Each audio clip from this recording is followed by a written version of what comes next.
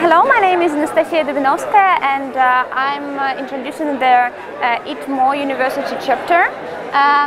Here is an installation that shows us how the color works.